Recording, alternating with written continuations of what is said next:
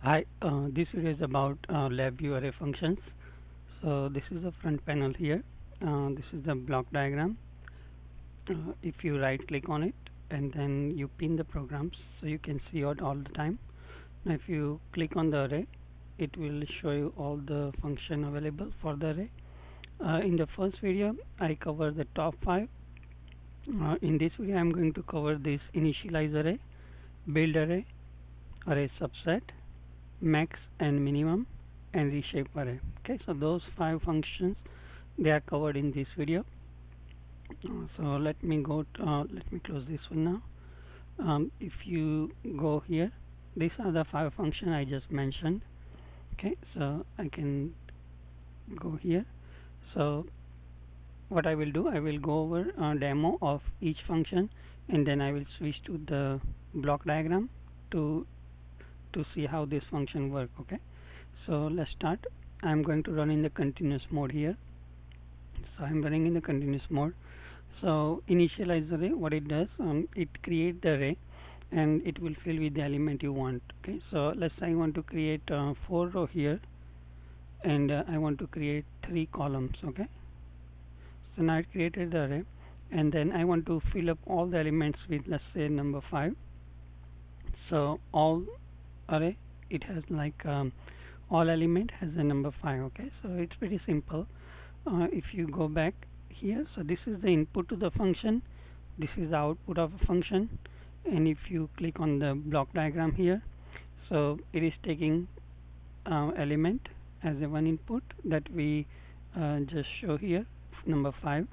So that's the element as an input, and it gives the dimension of the row, dimension of the column. Okay, those 3 are the input, and it create the 2-dimensional array. Okay, so that's the first function. Now let's go to the second one, build array. So this will create the array in the append mode. So let's say if I put all the 0 here right now, and then let's say I want to create like 1, 2 here, 3 and 4. Okay, so those are going here. Now in this element, let's say I want to only create this element. So if you don't give any other element, it takes as a 0 as a default. And in array 0, let's say I want to give 7 here. Okay, so it takes 7. Now other remaining 3 elements, they are not there, so it will fill up with the default as 0. Okay, so that's the build array. Now if we go to the block diagram of this function, so build array, so it is taking 3 as input, 3 arrays as input, and giving the appended array. Okay, so that's the second function, build array. Now this one, the third one, is a array subset. So let's say it has a 5 element. I want to take 1 and 2 only. Okay, I want to create the array with the subset of this array. I want only, let's say I want 3 elements now, 1, 2 and 3. So index will be 0 here, so that's the 0 index, and I need 3 length. Okay, so there you go. Now I have 1, 2 and 3. If I want, let's say 4 and 5 only, so that will be 0 index, 1, 2. So my index should be 3 and my length should be 2, so that give me 4 and 5. Okay, so let's test that one out. Index will be 3, so I put 1, 2 and 3, and length will be 2, so it give me 4 and 5. Okay, so this will give you the subset of array. If I want number 3 and 4, I will reduce index to 2. Okay, so then I get 3 and 4. Okay, so that's the array subset. If I go to block diagram of it, so it is taking input as array, it take index, and then it takes the length. Okay, so those are the 3 input, and output is giving the subset of the array. Okay, so there's a third function. Max and minimum is pretty simple. This is the array. It gives you the maximum value of the array, so that is 40. It gives index. Okay, so there are 0 to 9 because index is based on 0. So this is the last row, that is number 9. It's not 10 because index is so 0, 1, 2, 3, 4, 5, 6, 7, 8 and 9. That's what is showing 9 here.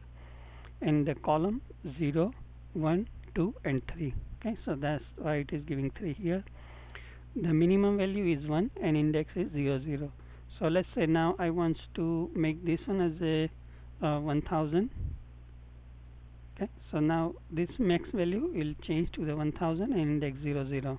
Okay, and now minimum value is here. And let's say if I make 0 here, so now it minimum value is 0 now. It's finding out the minimum value from this array. It index is 7 row, 7th row and second column. Okay, so that's the max and minimum. So value and its position in the array, minimum value is position in the array. Okay, and now if I go back to the switch diagram, block diagram here, max and minimum, it takes only array as input. It gives you the max value, its index is minimum value here and its index is okay. Okay, so now last one, array. So here let's say I have given I have this array of 7 element, and I want to create array reshape array. So what it does is like it rearrange this element in a format that you decide here. Okay, so let's say I want to give 2 row and 4 column. So now I have 2 rows and each element is assigned to this output array. If the size of output array is bigger than the input array, it will fill up with the default value. So now let's say I want to create 4 rows and 2 columns. So in that case I say okay, 4 rows and 2 columns here. Okay, so now it is rearranging the output array. Okay, so if we go back to the block diagram here, let's go in the reshape array. It's taking as a array as input, dimension row, dimension of the column, and then it create the 2-dimension array as output. Okay, so if we go back here, now let's say I want to create 4 rows by 4 column.